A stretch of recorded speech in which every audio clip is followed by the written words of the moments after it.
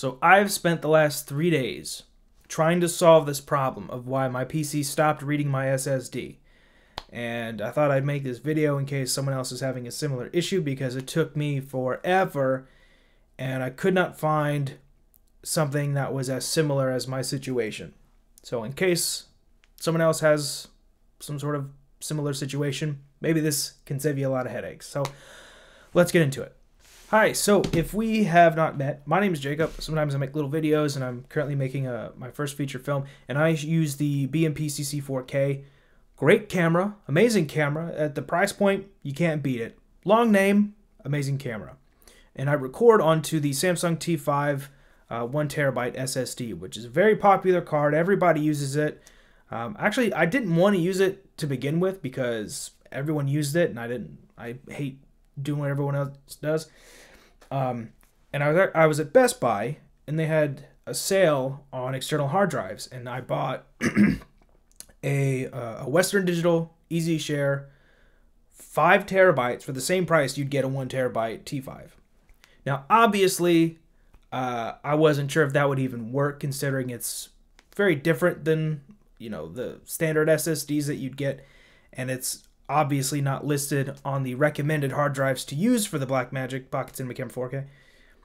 But I don't think that the T5 1TB is listed either. I think the 500 gigs and the 2TB is listed, but not the 1TB, and that works absolutely fine. Everybody uses it, so I thought I'd give it a whirl.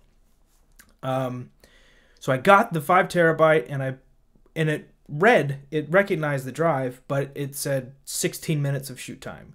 Now, I think that I could have maybe plugged it back in. Sometimes the T5 has that. If it doesn't recognize it, you unplug it and turn it off and put it back in, and then it works fine. So I could have done that. But I saw that. I'm like, okay, it doesn't work. Got the T5. Love the T5. It works perfectly. So I'm using the T5. Everything's running smoothly. Shoot stuff, you put on the computer, you shoot stuff, you back and forth. No issues whatsoever until recently. I was shooting this event, and this is a long day. It's an 8-hour day that I'm shooting, and I get a lot of footage. And before I start shooting, I realized that I still have a bunch of stuff on the drive. So I need to clear that. So I format the drive to clear the data. I decide actually to shoot in, I usually shoot in 5:1. I shoot in 12:1 for most of the day, just to make it a little quicker for file sizes. And I probably didn't need to format the card to begin with, but so we shoot that day. Everything's great. Next day, I go and I put the drive in the computer and start inputting the footage, and drive isn't there. Doesn't show up. Doesn't recognize it. So I said, what the hell? New cable, I tried new port, nothing's working. I go to my disk partitions, and I see the drive is there. It's recognized. It's allocated, it's not unallocated, it's there. I just can't access it. It's locked. For whatever reason, it's locked.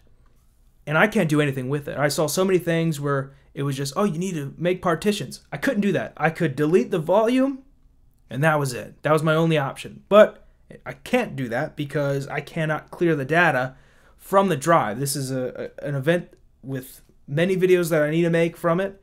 I've already gotten paid for the gig. I cannot lose this footage. So I realized that I haven't formatted the T5 before.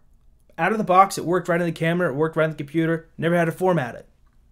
So I realized, for whatever reason, formatting the card caused the issue. Now, I'm going to jump ahead a little bit, because I formatted in OS Extended, not exFAT, which was my mistake. But I did not realize what a friggin' pain it would cause if you make that mistake. So just right away, don't format in OS Extended unless you know how to deal with that. Because for me, at least, using a PC, it's a fucking nightmare. So I'll just say from the jump, I'm not very computer technology savvy. I'm learning, but it's not my forte necessarily. So after 2 days of trial and error, and really just error, I realized the only way to get the data, the footage, from the SSD is to use a data recovery program, some software. So the thing about data recovery programs that you can find and download, at least for me, the ones that are free for full versions, they don't find B-roll footage, like at all. So I spent hours letting these different programs scan and try to find and none of it worked. None of it worked. The only ones that worked were ones that obviously, like most of them, you have to pay for. And it's another minimum $70, around $100 though, usually. And I did not want to pay $100 for my footage. What I ended up using was this program called Disk Drill 4. Now, it's not a free program. You can download it for free, and you can get, I think, 500 megabytes of data for free. But I had 298 gigs of footage that I needed to get back. So what I ended up doing is I found this guy, and I'll link his video below, who helped assist me in getting a full version of that program without necessarily paying for the upgrade. Okay?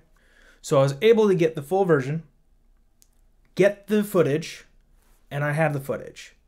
And thank God I don't got to call this guy and say, hey, you know that gig that you already paid me for, that you spent all this time and money paying for people to come down, people out of state, you set up this time, you got the venue, you got this food, you were there for 10 hours.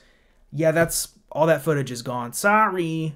Did not want to call him and say that. So I got the footage. It's safe. I check it. It looks like it's all there. Then I call him and let him know, hey, we had this issue, but it's taken care of. Don't worry about it.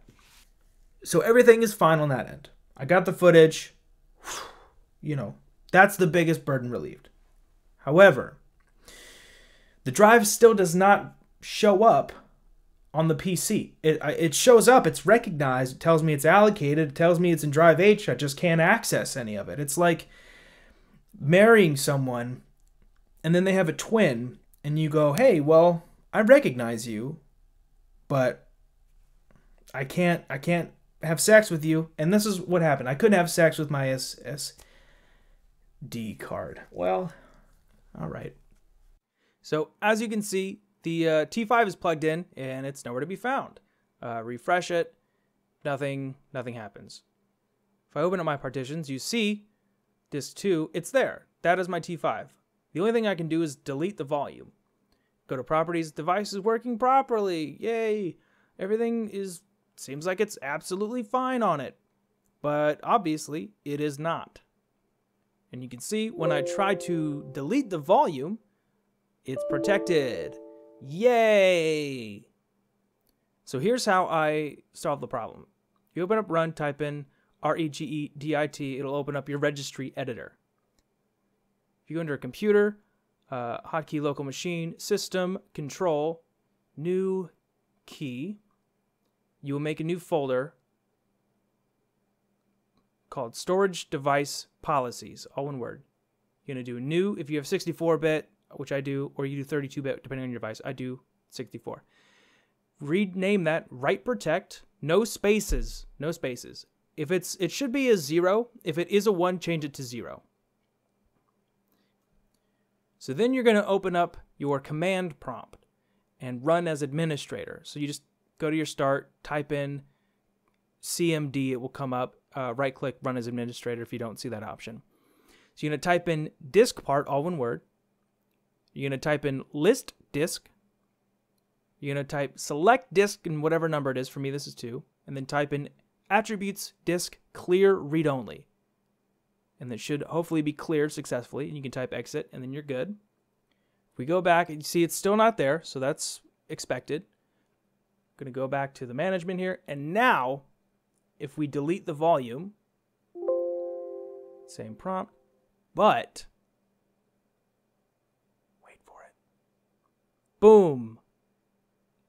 It's now unallocated. And now we can make a new sample volume here. And this is just sort of reformatting it here. So now you just save it, title it, whatever. I'm just going to put T5. Finish. And boom. Now you can see it shows up. It's reformatted. All is right with the world.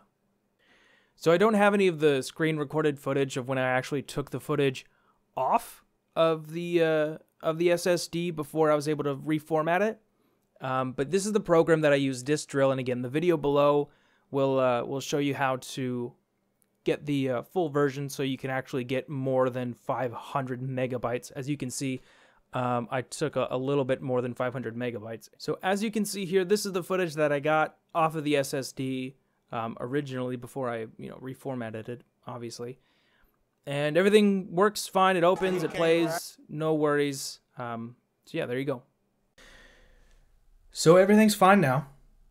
The card works. It's in the camera right now. It's recording just fine. I'm going to put it back in the computer and edit this all up as long as DaVinci works. DaVinci, why don't you just work sometimes? Sometimes you don't open, and I have to uninstall 17 to reinstall 16, and then I got problems saying the GPU isn't properly coded, and then I code it, and then it's fine, and then it doesn't work again for 3 days. What the hell, DaVinci? Get your shit together. Anyway, and obviously, I could have saved myself a big headache the past 10, 12 hours by just reformatting the card on the camera as EXFAT. Obviously, once I take the footage off of the card, I wouldn't have to do any of the command prompt. I wouldn't have to do any of that other stuff. But that's why I'm here. So that's my little story of how I fix my problems by severely overcomplicating them. And if anyone ever watches this, I really hope it helps you out and saves you some hassle and some headaches. And like me, you learn from it. Because that's the whole point of filmmaking, and that's the whole point of life, really. So there you go, life lesson at the end of it. All right, thanks for watching.